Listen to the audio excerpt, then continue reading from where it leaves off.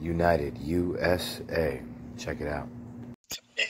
Mr. Laundrie, without necessarily implicating him in the homicide, because as of now, they may not have any evidence to implicate him in the homicide. So let's arrest him on a charge, a valid charge, and then when he's apprehended, then we can interrogate him about perhaps the dead body and go from there. So I think it's just another way of lawfully finding him. Access of devices, and we were talking earlier, it's not for Gabby's cell phone, rather it's for a credit card, namely a Capital One bank card, in which they say that Brian Laundrie obtained more than $1,000. And again, this is not for the homicide of Gabby Petito, but for unauthorized access of devices. That credit card. We did see some interesting things today. Number one, that silver Mustang, the Mustang that was over at the police department, that has been returned home. In fact, you can probably see it right there behind me in front of that red Dodge Ram pickup. We also saw the Laundrie parents leave their home for a pretty significant amount of time today. In fact, they just returned home about 15 or 20 minutes ago. Reporters shouting questions at them, no response from the family. But when they left, they returned back shortly after with that silver Mustang. Again, it was sitting at the Northport Police Department. Remember, that's the car that Brian supposedly used to take to the reserve where they've been searching to no avail. Now, after Laundrie's mom parked the car, she got back in the pickup, and they were seen leaving the neighborhood with what appears to be a law enforcement vehicle leaving the neighborhood not far behind them. A lot of those search vehicles coming out here, but the Northport Police Department says they will be back out here with the FBI, with law enforcement agencies from across the state, searching this reserve once more. And earlier today, I did talk to a retired FBI agent, and he said the search out here is not being done in vain. He says that there's something that's leading them to this area, and it may not be Brian himself, but it could be something that Brian put in the reserve. Mark and Kelly, back to you. And Kim and Gabby is home. Any idea when they may be speaking to the media? Yeah, Kelly, well, it looks like through the family attorney, they said that that would be happening possibly after her funeral. But I did talk to one of Gabby's friends today, based in Florida. She said that at least in the public eye, investigators are still focused on this 25,000-acre nature preserve. They've been looking for Gabby Petito's fiance for days, hoping something, any kind of clue, will turn up. Let's go ahead and stop it right there, ladies and gents. So, a couple interesting developments. The video I posted yesterday talked about not only the parents of Brian Laundrie's house getting raided, but also his sister's house. The Mustang was returned today, as you just saw in this report. Parents obviously know at this point they have to play ball with the FBI, otherwise their asses are going to jail as well. They know this. I think anyone with common sense can see this, and based on the reports, also we have a good idea of where things are headed. But at this point, what they are doing essentially is they're getting him on what they can get him on, which right now is unauthorized charges of Gabby's credit card, whether that was through her mobile device, card number, or whether it was him knowing her card number or having the, either way.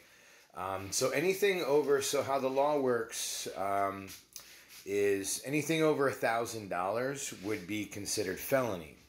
Okay, so in this case, because it would be considered, whether they consider it wire fraud, they're saying unauthorized device. In other words, you're using somebody else's information, basically.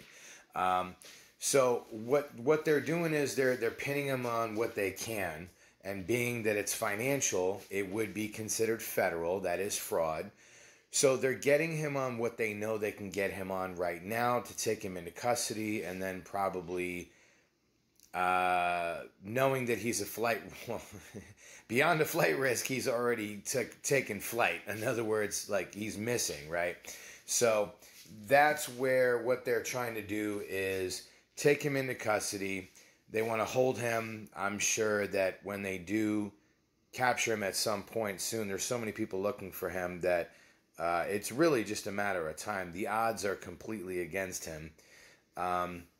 So what'll happen is, in this type of situation, when they do catch him, he will have an arraignment in front of a judge. What will happen is the prosecutor will give a recommendation, and based on that recommendation, it will be to hold him in custody, because they will say, we believe he's a flight risk under these circumstances.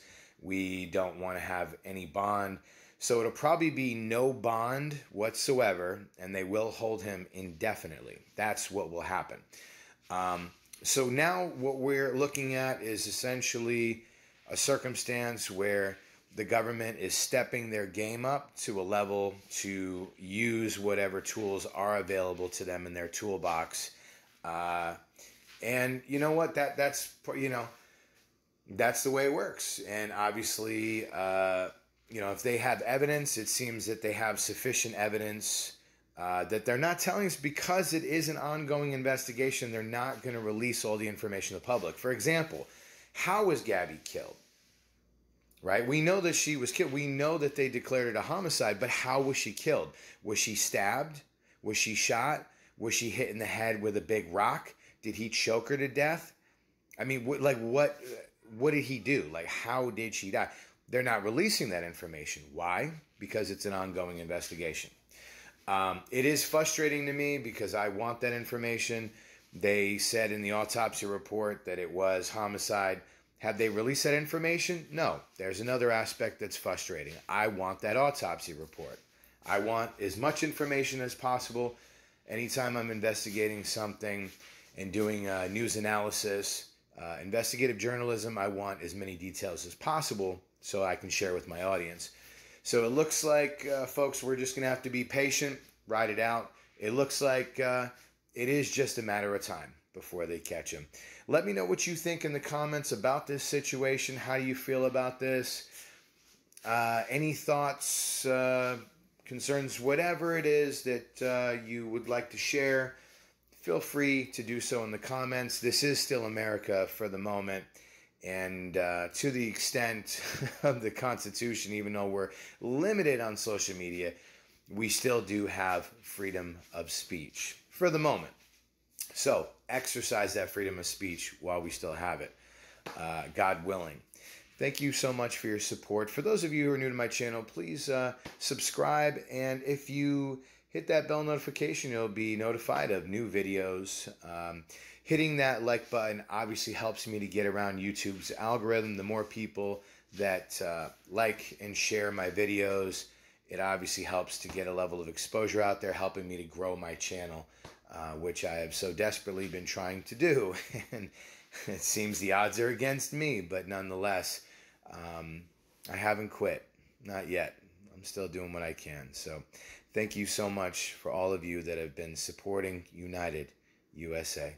And I'll check you all in the next video.